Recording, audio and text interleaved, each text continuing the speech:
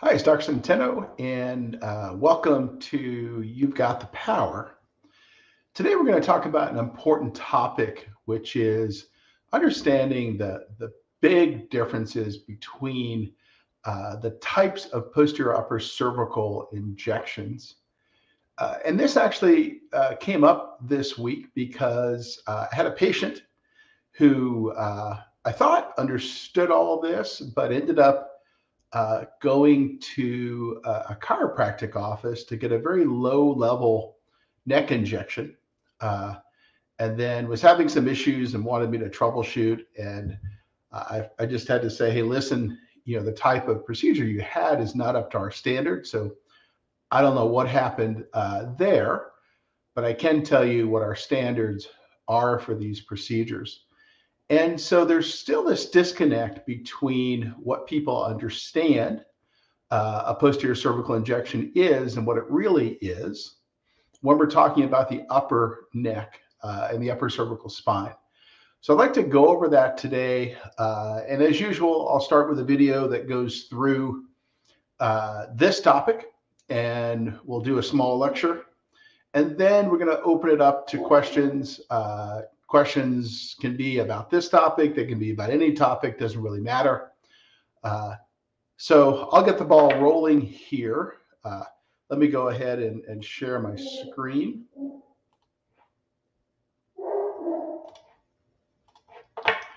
And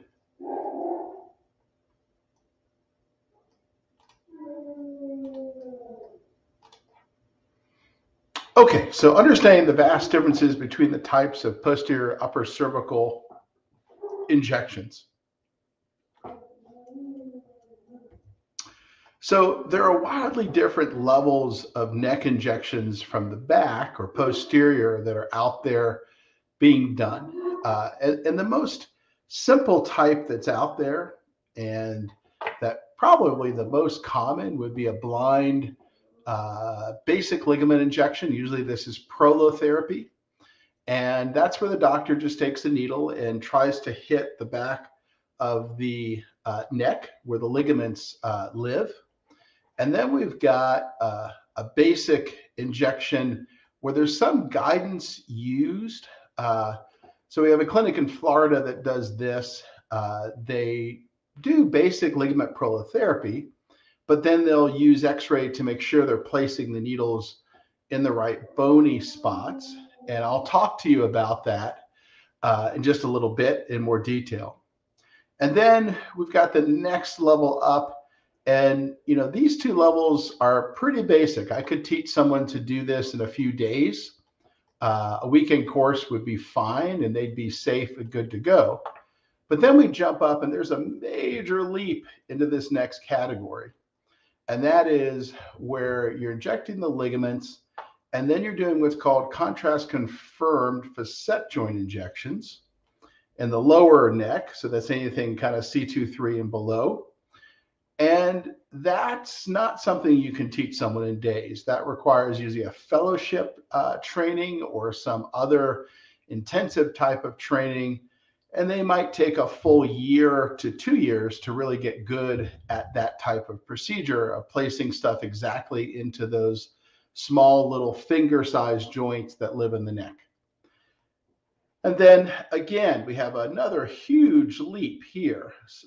And this is based on the fact not only of training, but an experience. And that is injecting all that other stuff plus getting into the upper neck joints, which requires something called digital subtraction angiography. And so let's say in the US, we have about 10,000 providers who are adequately trained to do this. And let's say we have another 10,000 providers or so who took a weekend course on how to do that. But the problem is, if we look for providers who have a lot of experience in doing this one down here, we're somewhere between 50 and 100 US providers who have a lot of experience in injecting these upper neck joints. So you can see that, the funnel, if you will, is wide up top, and then it gets obviously smaller as you go down a bit, and then gets extremely tiny as you get into those providers that can do upper cervical facet injections who have digital subtraction. So let's go through each one of these because I want patients to understand this. I've talked a little bit about this before, but it continues to come up. So I want to make sure I can point someone to this video and say, hey, watch that video, and then we'll discuss this. So the basic ligament injections, whether you have guidance or not, is basically just touching down on these bony spots that I'm putting the X's by, and that's on the lamina. And you can do this blind. It's really kind of inappropriate in 2022 to do this blind. At least it requires some guidance now to make sure you're not sticking the needle into the spinal cord. But it used to be done blind, shouldn't really be done blind in 2022. And you also inject these nuchal ligament areas in here, the supraspinous, interspinous ligaments that are kind of in between and just outside of the spinous processes. So this is really just a neck ligament on the right and kind of where the muscles come in, injection on the left. Now, there are all of these facet joints, right? There's one in here, and there's there, and you can pick them out on this one too. And getting into those facet joints can't be done using this technique other than through blind luck, meaning there's no way you really get into these joints without using a fluoroscope to inject contrast. But some of the providers that do this kind of injection will kind of mess with the language a little bit. They'll tell patients, and this is a clinic in Florida that does this a lot, that the patient is getting a facet joint injection, but they're not. There's no attempt to meet the definition of what physicians would consider a facet joint injection. So that's not happening with this type of procedure at all. Even though some of the doctors may claim that they're doing that, that's not being done. And again, this basic ligament injection, you could teach someone to do this. I could teach them in a weekend course. They'd be safe. They wouldn't have a lot of experience, obviously, in doing it, but they'd be safe. And that's how long it takes to learn this because it's a very, very simple technique. Now we get to the next level where a lot more training is required. And this is where you're using a needle to get into the facet joint, but then you're injecting radiographic contrast to make sure you're in that joint and nowhere else. And then you're injecting whatever it is you're injecting. It might be PRP, for example, into a facet joint. Now, this is not easy to learn. We have a fellowship program at my clinic. We've had that for a decade now. We take 1 or 2 fellows a year. These young doctors who need to learn these things. And I can tell you that even though our fellows have done a bit of this in their residency, it takes them a good solid year to master this so that they feel like they're very comfortable with it. And a lot of that has to do with the differences in anatomy and the additional substantial time it takes to make sure you're in that little joint.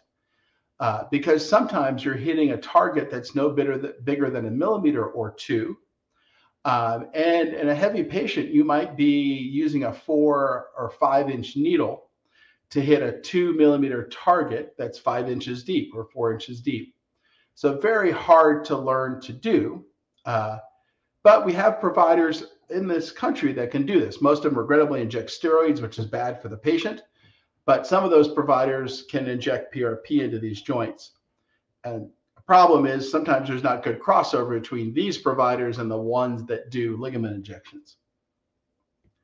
And again, with this, where you're injecting ligaments plus getting into those joints and documenting that, we're talking about a solid year in general for someone to get really good at doing this and to say they are accomplished enough where they can get into those joints easily and quickly and safely in 99.99% of the patients. And now we go to where there's really rarefied air. We're now talking about maybe 100 US providers who have done these procedures in the upper cervical spine, more than a dozen or 24 times. And doctors are no different than anybody else. If you do something a dozen times, you're bad at it. If you do something 100 times, you're okay at it. You do something 1,000 times, you start to get to mastery. So we just don't have US healthcare providers, and the US would be by far more advanced in this stuff than any other country on earth right now. And I can tell you, we don't have 100 US providers that have done this anywhere near 1,000 times. In fact, we probably only have 5 US providers who have injected these joints 1,000 times. So what makes these joints so difficult? Let's talk a little bit about that here. So we got the skull. This is also called C0. This would be C1, and this would be C2. So skull called C0, C1, and C2. Down here, C3. So we're talking about the C0, C1 joint, and we're talking about the C1, C2 joint. And this is, again, using radiographic contrast to make sure you're in there. That's the stuff that you inject that you can see on X-ray to make sure you're in this joint. One of the problems with injecting these joints is the vertebral artery runs up here, and then it kind of snakes around and then comes back in this direction, and then eventually goes to the foramen magnum and goes into the skull. And then also there are upper cervical ligaments that just aren't done out there that are important, and that's these atlanto-occipital ligaments here. And again, these are harder to do because the vertebral artery runs right through there. So you're not very far from that vertebral artery when you're injecting this ligament, and you would need something like digital subtraction angiography, which we'll talk about, to make sure you're not in that artery. Because if you inject that artery supplies blood to the back of the brain. And if you inject the wrong stuff into that artery, then that's a bad day for everybody, mostly the patient, but also the doctor too. So this probably looks like total mishmash to you. And frankly, this would look like total mishmash to 99.9% of all the interventional spine doctors who routinely inject other joints would look at this image and say, I have no idea what it is you're trying to show me here. Now, since I do this all day, every day, I can make some sense of it for you here.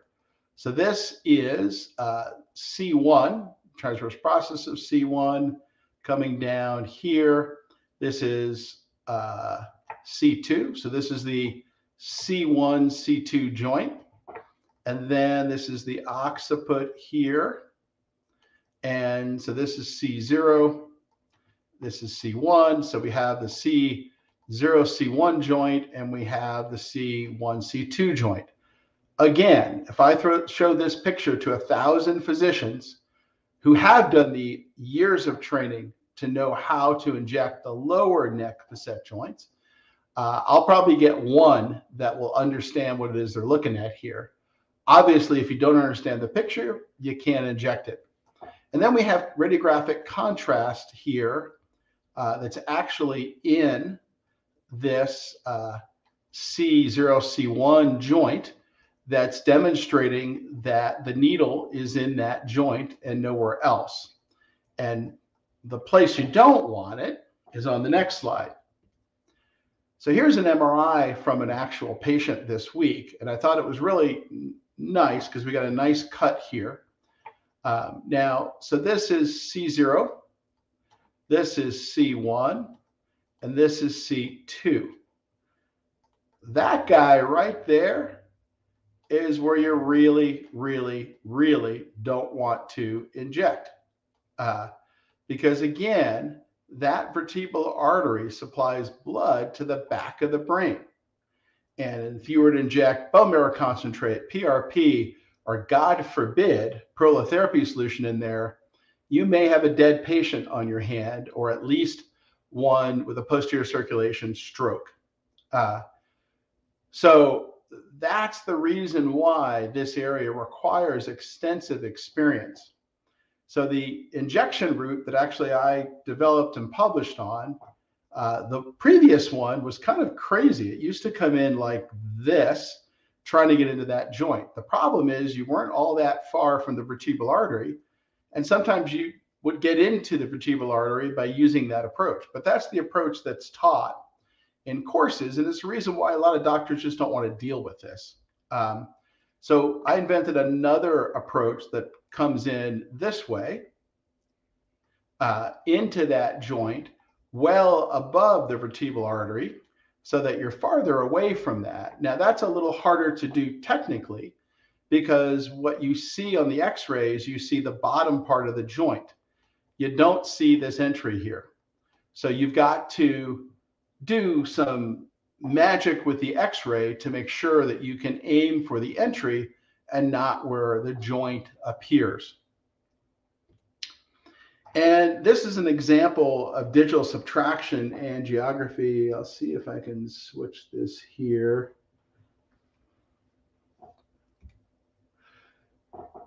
So digital subtraction angiography just means that we subtracted out all the other stuff through a computer algorithm, and all we're seeing is what's being injected. And the good news is this digital subtraction angiography loop shows that the needle's in the right place and that the dark stuff is going into the joint and not the vertebral artery.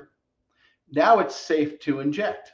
But if I didn't have this, the dark stuff or the contrast can go so quickly into the artery that you can miss it, and you can falsely believe you're not in the artery. So that's why it's good to have this DSA.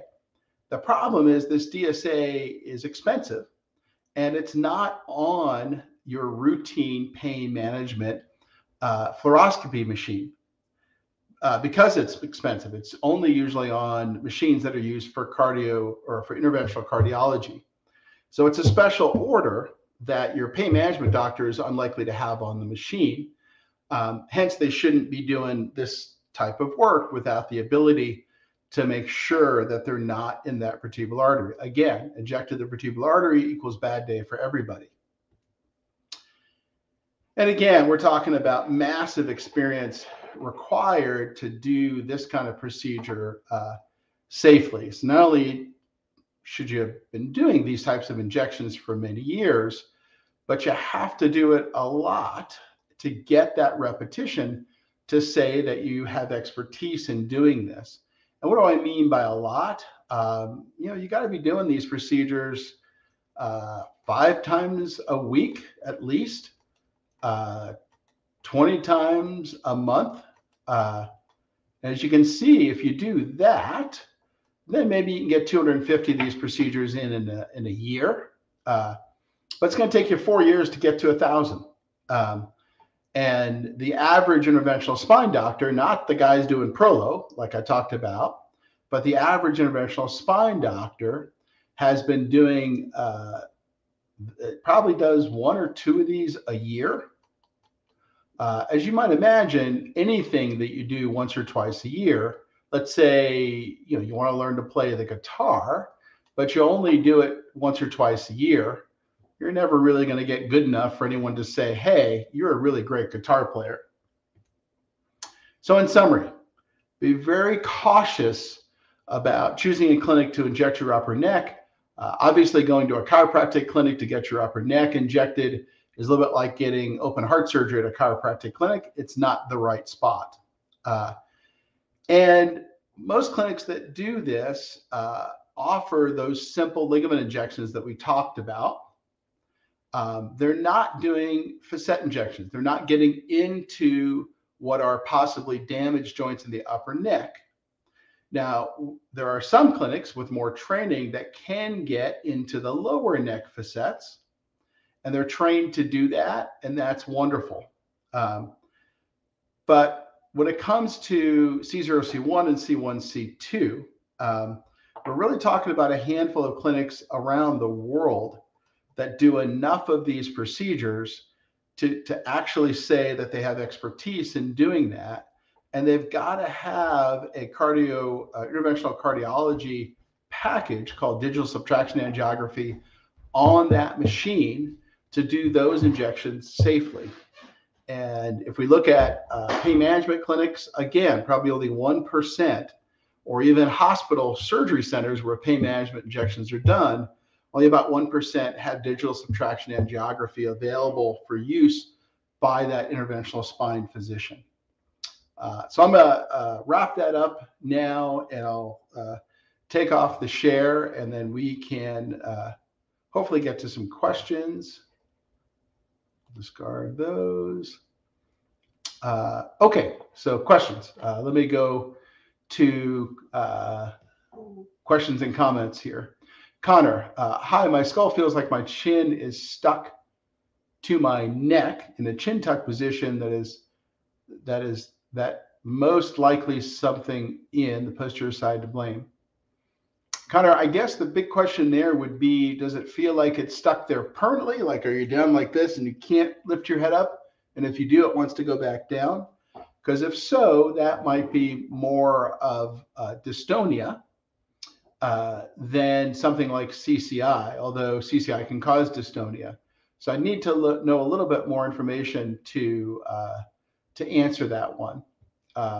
Regenix, Harry Winston, in your experience with the percentage of suspected CCI patients without access to DMX who improved with posterior injections?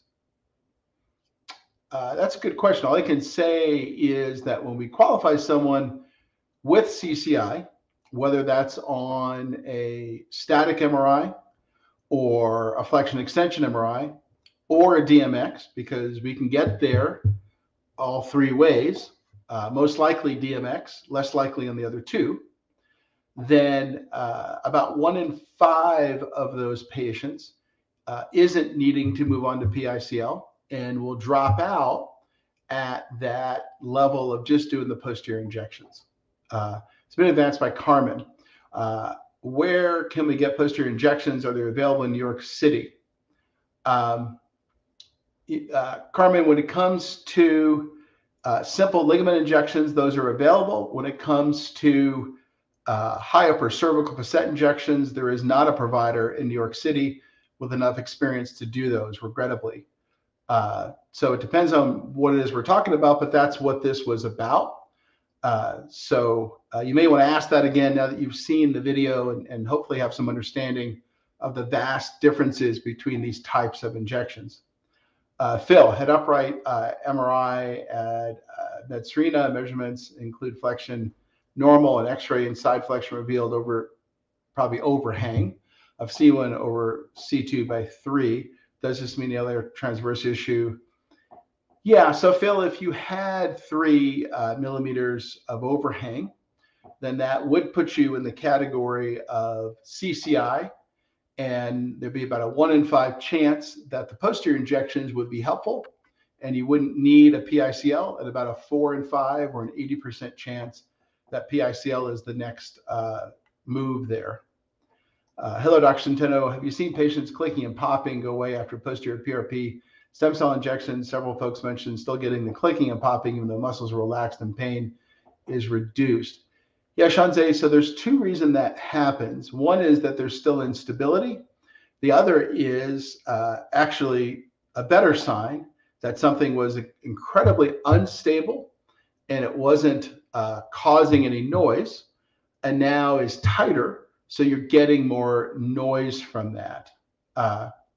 So those are the 2 things we commonly see.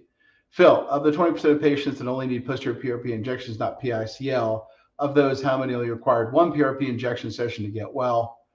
Yeah, very few, Phil. I would say that we're talking about a large percentage of those patients needing more injections than one, usually 2 to 3, somewhere in that range. Phil, if the cartilage in the facet joint was damaged, will the PRP heal it? Phil, it really depends on the amount of damage. If it's a small fissure in the cartilage and we've got a relatively young, healthy patient, then I think it's possible that PRP could heal it. If we've got no cartilage or extensive damage in the cartilage, it's unlikely that the PRP will heal that, although it may make it feel an awful lot better. Elizabeth, thank you for a good experience once again. Posted another injections last week. Week out, my headaches abated 2 days after hydro. As of today, headache has flared up again with hydrodissection. Is there an expected timeline when they finally calm down again? Yeah, Elizabeth, I think as we talked about in the clinic, and I don't want to get into your confidential health information, so maybe just reach out to me directly on that one, because I'm concerned that I'm broaching that sort of doctor-patient confidentiality thing. I do have some recommendations there, though. Jay, a little over 1 week past PICL hydro. So far doing well. I have a general idea of what to expect as far as recovery period of PICL. I was curious if hydro had a similar recovery, or maybe start to link potential results. Jay, hydrodissections like that usually give sooner results than PICL. So that might start helping in the time frame of 2 to 3 weeks, whereas PICL more like 2 to 3 months. So hopefully that helps there. Shanze, doctor, would something tighter click? Yeah, so Shanze, the best way to think about that would be if you've got a joint that's extremely unstable and it's moving around, there's not a lot of noise associated with that. But once things get a little bit tighter, you tend to get more clicks and pops. And then eventually, once they're completely tightened down, that goes away. Now, it's also possible that's not what's causing it at all, but we certainly see that in a lot of prolo patients where we're treating their joints, where initially the joint is super sloppy. It doesn't make much noise other than it just feels unstable. Then we tighten down the ligaments and they start to get some noise, and then eventually that noise goes away. Shanze, can injections help tighten enough to get rid of crookedness, which may still be experienced post-injection, even though they are feeling better?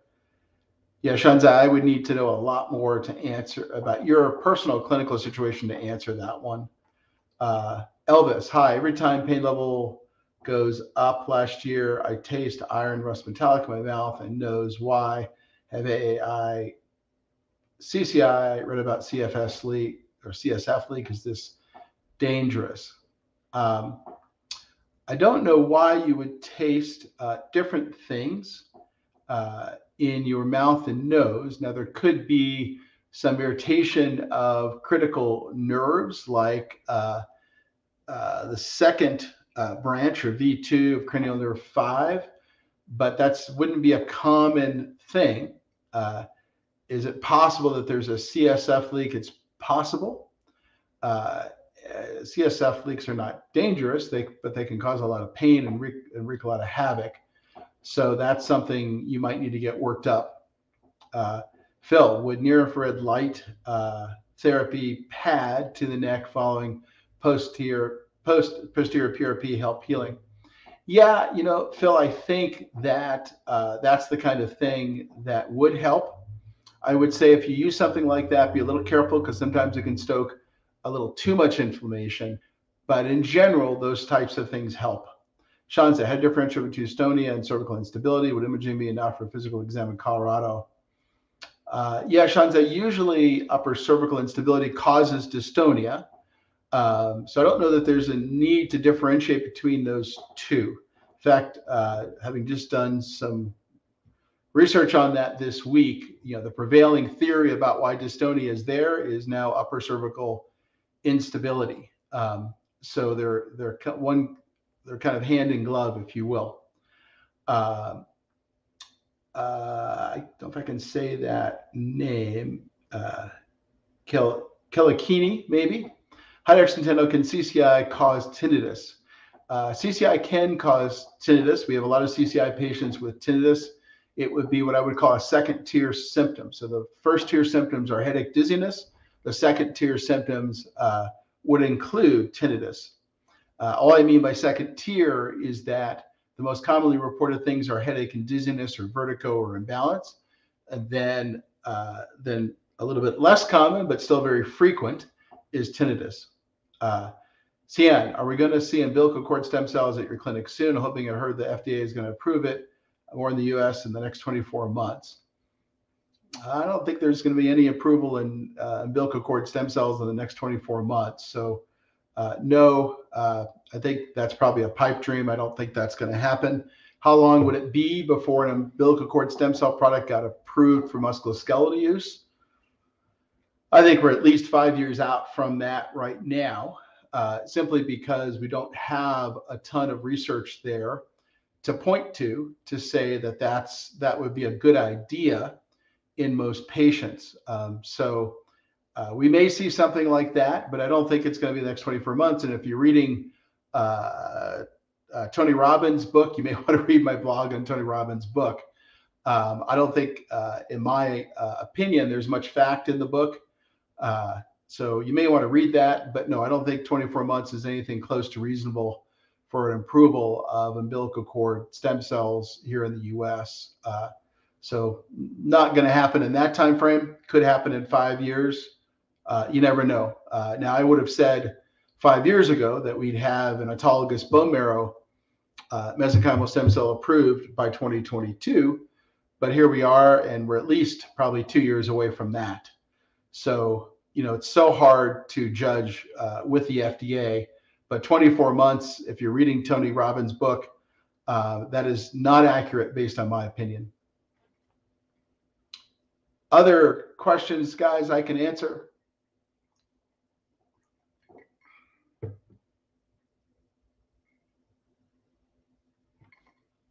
give it just a couple more minutes here.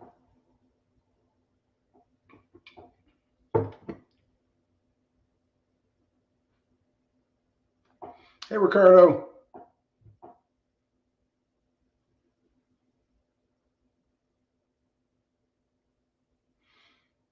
Okay, guys. So I'll start winding this up. CN or Cayenne, does Lyme disease affect the outcome of PICL? We haven't seen any overlap there, but I want to make sure that we're talking about the same thing when we talk about Lyme disease. There's a Lyme disease diagnosis that comes from an infectious disease specialist in medicine. So that's someone who has gone through an internal medicine residency and spent usually 3 or 4 years going through an infectious disease fellowship. And then we have what I would call the functional medicine Lyme disease diagnosis. So when I talk about Lyme disease, I'm talking about a medical specialist who spent, 4 years in college, 4 years in medical school, 3 years of residency, and 4 years of fellowship, who has made that diagnosis. If we're talking about a functional medicine diagnosis, then I generally don't recognize those for Lyme disease. So far, we have not seen any differences there. But again, most of our patients aren't coming in with an infectious disease specialist diagnosed Lyme disease. They're coming in with a functional medicine diagnosis of Lyme disease, and that would be a hard one here. Braun, how do you respond to the claim that MSCs derived from orange jelly have significantly lower immunogenicity than the ones derived from other sources like bone marrow and fat, and therefore suitable for allogeneic use?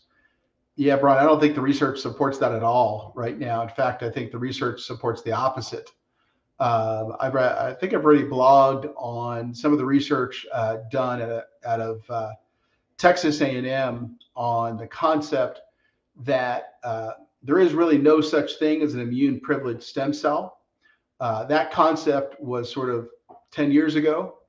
And one of the reasons why we're probably seeing hit and miss results in some of these FDA trials is because we're probably going to have to type these cells or HLA type these cells if we want them not to get taken out by the host's immune system.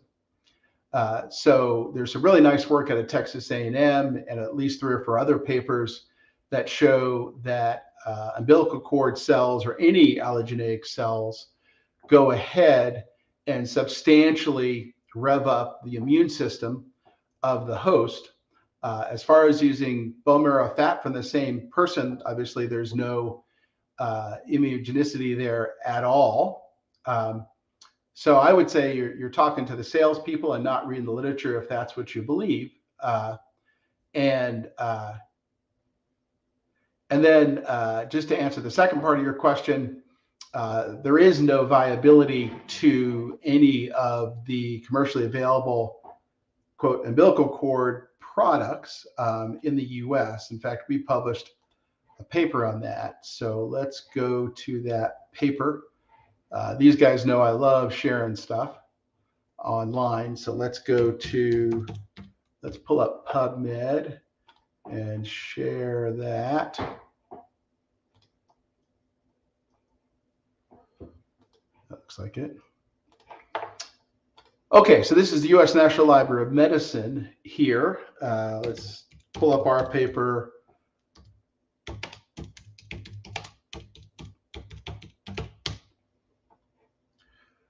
So we actually tested 2020 during the pandemic. And this was published in October of 2021, American Journal of Sports Medicine. We tested 5 products that claimed to show or claimed to have viable mesenchymal stem cells in them that were umbilical derived. 4 of those came from Morton's jelly, and none of them had any viable and functional mesenchymal stem cells at all. In fact, when you compared elderly bone marrow to those products, elderly bone marrow had lots of mesenchymal stem cells. All of these products were dead, or at least dead on arrival. So anyway, that's that. Let me move on because I've got other folks asking questions. Phil, my clivo-vertebral angle, or maybe clivo-axial angle, I think, Chamberlain's line, Grab Oaks, and Bayesian BDI are all normal, including flexion, but my C2 overhangs C1, C1 overhangs C2, the other way around, 3 millimeters. Is that purely due to capsular ligament issue? Yeah, so Phil, we wouldn't expect any of those things you mentioned, like clivo-axial angle called CXA, Chamberlain's lines, Grab Oaks, or a BDI to be abnormal in flexion if there's an alar ligament issue. The C1-C2 capsule is not a major stabilizer of C1-C2. Those major stabilizers would be the transverse band of the cruciate ligament, otherwise known as the transverse ligament, and the alar ligaments that come up from the dens. So likely what you're dealing with there is an alar ligament injury, not a capsular C1-C2 injury, because the capsule at C1-C2 in particular is not a great stabilizer, because think about it, C1-C2 gives you 50% of your total rotation at that one joint. The other 50% comes from all the other joints in little bits.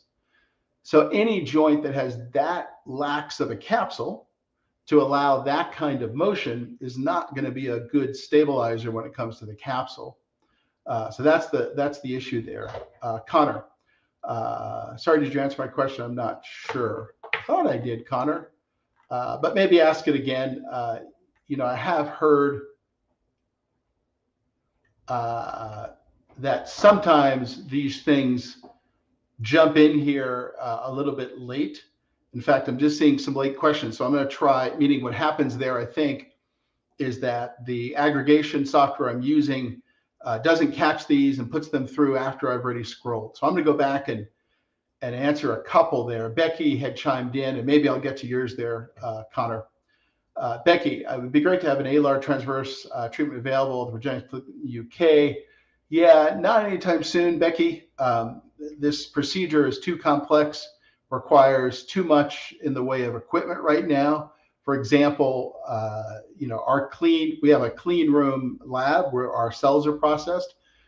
That alone is probably going to run $500,000.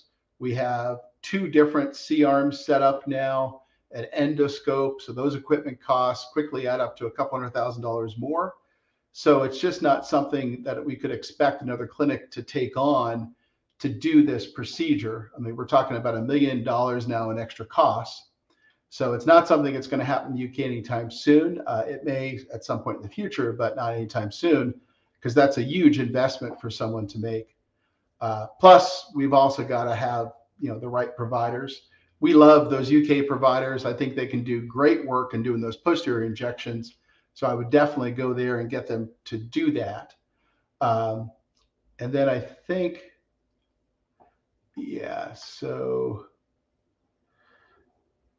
I think I've already kind of answered that one. I'm just trying to see if Connor, Connor, I did answer your question before, and it was kind of early there, but like I said, if your chin is down like this permanently, and you try to move it up and it goes right back down, then that might be dystonia.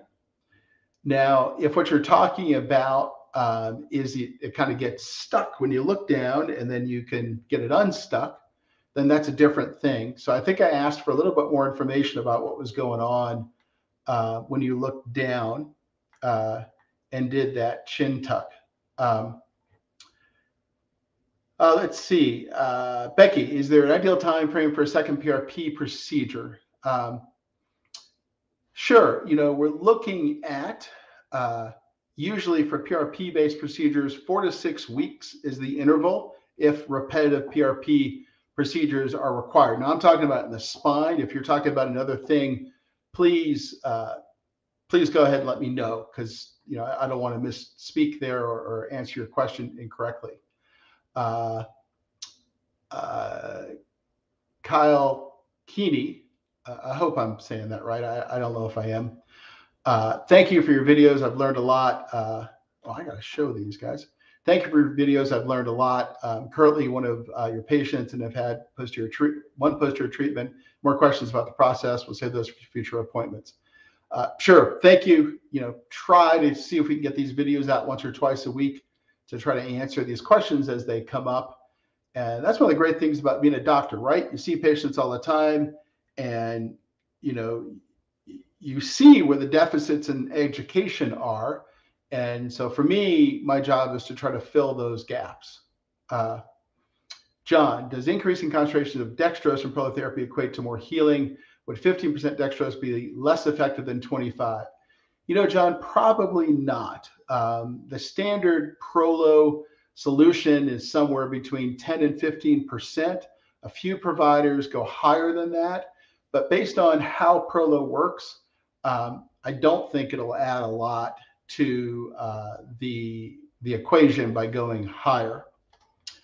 Cian, what's the success rate on this due to less symptoms compared to fusion surgery? Yeah, Cian, I can only tell you the patients I see back from fusion surgery. So what I see back from fusion surgery is the success rate 6 out of 10, maybe somewhere in there. I think we're running about 2 and 3. So I think the success rate is about the same. The biggest difference between this and fusion surgery is when things go wrong in fusion surgery, they go wrong in a big way. So, for example, near as I can tell, the life-changing complication rate for fusion surgery is 1 to 2 out of 10. And when I mean life-changing fusion complications, let me give you an example. So this is many years ago. Really nice gal. She was a Stanford student, extremely smart, college-aged girl. Was treated with a C1C2 screw fixation, and she woke up, and the first thing she told me was when she nodded her head, she would hear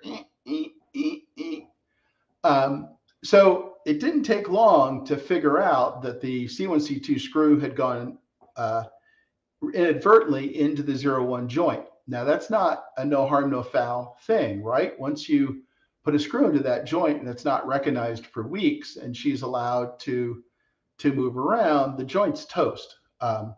So that's a good example. When I say life-changing complications, there is no coming back from that one. That joint is forever destroyed. Um, so that's the big difference, I think, between an interventional procedure, which is not perfect, but and a surgical fusion procedure. It's just the nature of this shit happens is much, much bigger. Ricardo, is there any difference between bone marrow product and the jelly of umbilical cord recording results? Yeah, Ricardo, there's no data at all in the use of umbilical cord in the cervical spine. And here in the US, and I don't know if you're in the US or not, there are no products, umbilical cord products that contain stem cells. That's the paper I have up right now that we published. But I don't know of a single publication of the use of umbilical cord products in the neck at all. And we obviously have publications now out for bone marrow, PRP, prolotherapy. All of those have publications in the peer-reviewed literature, but nothing I've ever seen for umbilical cord. I already answered that one. Shanze, how do you know lax, or how do you know if the transverse ligament is lax? Could I send you a new MRI for the assessment? We spoke, you said Dr. Roser MRI, but wanted to see a DMX. Yeah, again, I think the most sensitive way to diagnose this is a DMX. As far as new upright MRIs, if you want to do a telemedicine evaluation, Carla would be the person to set that up with. And then obviously we can look at all of that and try to figure out whether or not that second upright MRI shows anything different or shows anything else. Mark, thanks for going into detail regarding the facet injections, especially with the clinic in Florida. I was a patient there and had 6 treatments. They never actually injected my cervical facets. The video information you shared in it will be helpful in warning other patients they should avoid that clinic. Yeah, Mark, I would, listen, I don't want to get into, I didn't name the clinic primarily because I don't want to get into that kind of thing with those guys. But you're right. They routinely tell, the clinic you're talking about will routinely tell a patient they're getting their cervical facets injected. The patient will come to us and they'll say, well, I already had all these facets injected. And we say, no, you didn't have any of them injected. And then we have to repeat that. So the patient's paying a lot of money. They think they're getting these facets injected. There's nothing that was done at the clinic that would meet the definition of injecting those upper cervical facets. And I've confirmed that on the phone with the clinic that they don't do that. But the patients are somehow believing that they do. So thanks for bringing it up. But it's a big issue. Becky, post first. I'm not sure what you mean by that, Becky, so maybe give me some more info. We need PIC on the UK, a few people as soon as long way to travel. Yeah, but no time soon. So we're probably looking at a number of years before that would be possible, just because of the huge investment it requires to do that kind of procedure. It's not the standard stuff, regrettably. Becky, yes, referring to the C-spine shoulder. So yeah, Becky, there we're talking about, to answer your first question about PRP, there we're really talking about 4 to 6 week follow-up would be the appropriate time for that. So that's generally when multiples are needed, that time that we're looking to see whether another one is required. And in some patients where we know multiples are needed, we might schedule that person sort of every 6 weeks. Connor, it's like my head is in a chin tuck in a neutral position, kind of like my C1 skull is lifted. Oh yeah. So Connor, I think the thing to measure on you, and I'm not sure if they already have, would be a clivo-axial angle. So that's the amount that the head is tilted forward. So if it feels like that's how your head is, then that's the posterior ligaments back here. So that might be nuchal ligament, vertebral dural ligament, supraspinous, interspinous ligaments, but not as much down there. The posterior atlanto-occipital membrane back here, atlanto-occipital ligaments, all of the stuff that holds things up from back here.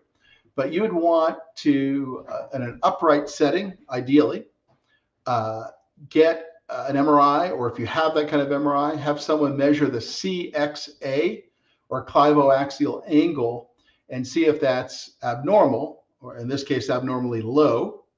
But that's the next thing I think you should probably get done, is get that measured. Connor, on my MRI, my atlas looks like there's a huge gap posterior between C1 and C2. The spinous processes of C1 is lifted towards skull. Yeah, so that's what we're talking about. I think that's a good one to get measured, is that clivoaxial angle. Also on a DMX, because it's a live X-ray, you can see that stuff moving around and really get a sense of if it is, sort of opening up too much and your skull is kind of falling forward like this. Happy to help, Shanze. Connor, it's not dystonia, but rather position my skull is sitting. Yeah, I get it now, for sure. Chris, are you going to train Dr. Kirkor in the UK? Regenics, please, need help, so this cannot fly. Yeah, Chris, not for PICL anytime soon. What I would recommend is those guys can certainly do posterior cervical stuff, and I do trust them to do upper cervical facets. So I would go there and certainly get that done. But for PICL, as I've talked about, the financial investment is just huge to ask a clinic to make. And we also want to get some research published on this thing before we ever go there, because my biggest concern with PICL is trying to keep it available.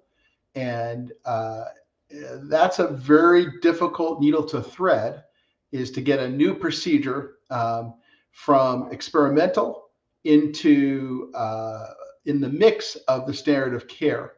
And that takes a long time. And frankly, I'll probably spend the rest of my existing career, and obviously I'm not a young spring chicken anymore, getting to that point. Because if we don't do that, it's very easy for procedures to blow up. And they blow up simply when doctors try to move them out into the field too quickly before it's completely dialed in and everything is known. And then some bad things happen, and next thing you know, the procedure just disappears into the dustbin of history. So I really don't want that to happen here. Connor, almost like I want to clamp my skull. Yeah, I got you. Got that one already. Can I send you an old MRI of my neck, please, from 2 years ago? Yes, yeah, the best thing to do would be to book a telemedicine visit with Carla. I think I put her stuff down last time, but I'm going to put her email address down here.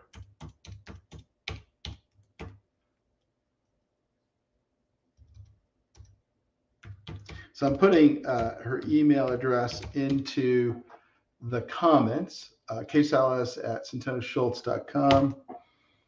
So that you can reach out to her and try to get something scheduled. Let's see.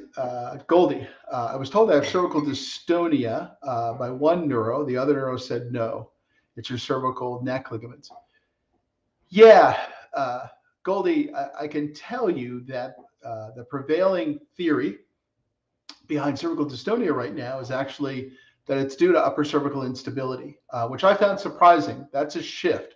Meaning 10 years ago, it was not that way. I think it was just a big question mark as to what caused it. It was something in the brain. Some people had some theories, but they weren't sure. And now that's changed. So I think your second neuro probably sounds more accurate. Obviously, I don't know your clinical scenario, but just in general. Sure, happy to help. Connor, sorry about so many messages. It's looking like I need to see Kirkor in London and then PICL address Laxi. Yeah, Connor, I think seeing those guys in London, Dr. Kirkor and the AlgoCells guys would be great, because realize that we're talking about the ligaments back here if your head is doing this. And those are the ligaments that they can reach and treat quite expertly. So that's where I would start, because the type of problem you're describing may be due to a lax transverse, or it may be due to just problems in the ligaments back here. The transverse obviously would be PICL, but the ligaments back here can be hit by Dr. Kirkor et al. At algocells. John, I skipped your session. Yeah, I apologize, or your question, John. These things kind of come in regrettably not in order sometimes, so I apologize for that. Yeah, I'm sorry. Yes, I did answer this one, John.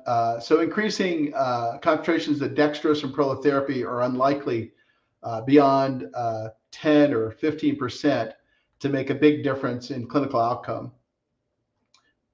Let's see here. Let me make sure I get back to where I was.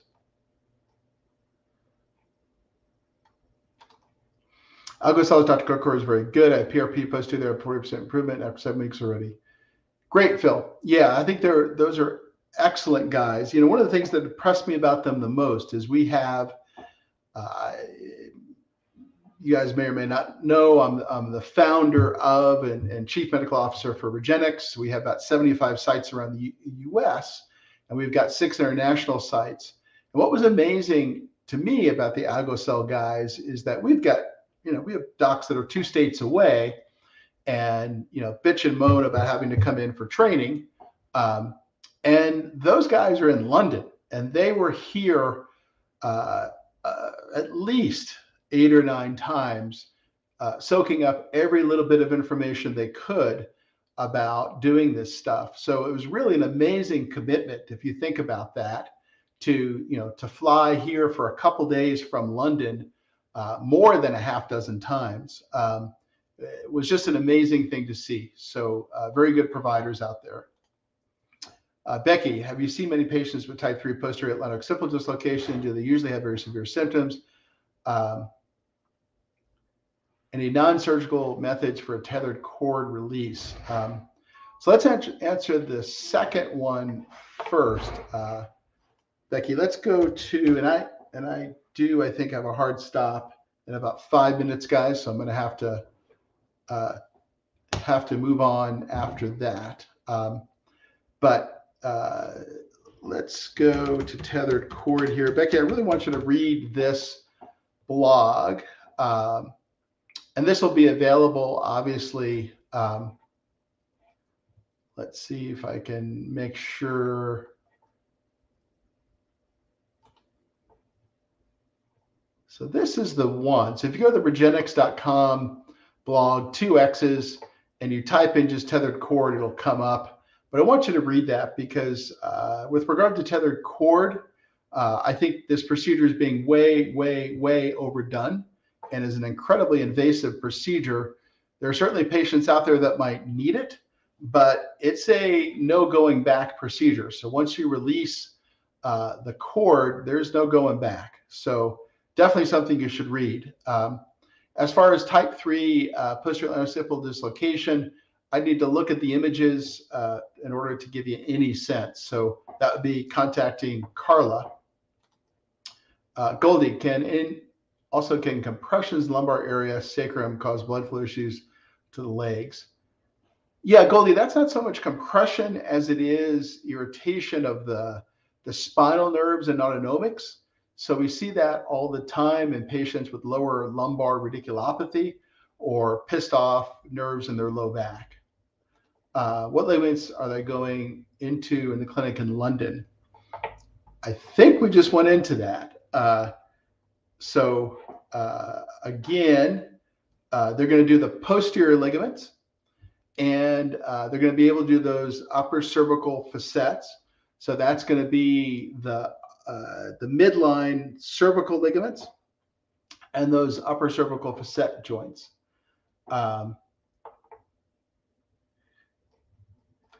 Goldie, can tarlaf cyst in lumbar sacral area be a reason not to do treatments PRP? No, we see lots of patients with tarlaf cysts. Not a big deal. You do need to know they're there for sure to avoid them. But if you know they're there, it's not an issue. Becky, we ever thought of joining up with the chiropractor and sharing premises with them so patients get DMX and PICL? So, yeah, that's not going to happen, Becky. We'd never do this in a chiropractic office. Not ever going to happen on that one. Again, that's like saying doing open heart surgery in a chiropractic office. It's not safe. That's not the right place to do something like this. We've got a specialized procedure suite, crash carts, intubation supplies, $1 million lab, endoscopy, dual fluoroscopy. That's not going to happen. Phil, at CN Lewis use, I believe, super smart. Yeah. Thank you, Phil.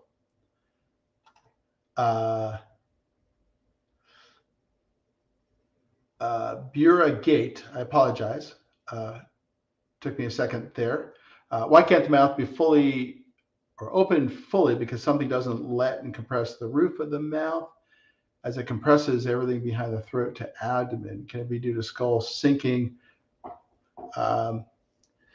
Yeah, so I'm not quite sure what you're asking. If you're asking why someone might have a hard time opening their mouth with CCI, frequently CCI patients will get involvement of the TMJ, and then that will decrease mouth opening. As far as cranial settling, that's a harder one to answer because the only way to see if cranial settling is causing your symptoms is either to do invasive traction, which is where we take screws and put that into the skull and perform traction and see if your symptoms go away. But ultimately, we're really not going to know until someone carves a hole in the back of your skull and does a fusion to see if your symptoms go away. So that's the hard part about that diagnosis. Okay, guys, looks like questions are slowing down. Thank you so much for watching today. I do have a hard stop. I've got to get to a meeting. And really appreciate all your time today. If there's other questions I didn't get to, hopefully our social media person can copy those over to next time. If not, join us on Monday, and we will be here in order to answer some more questions. Also have another topic to discuss. So thanks so much for watching, and have a great weekend, everyone. Appreciate your time today.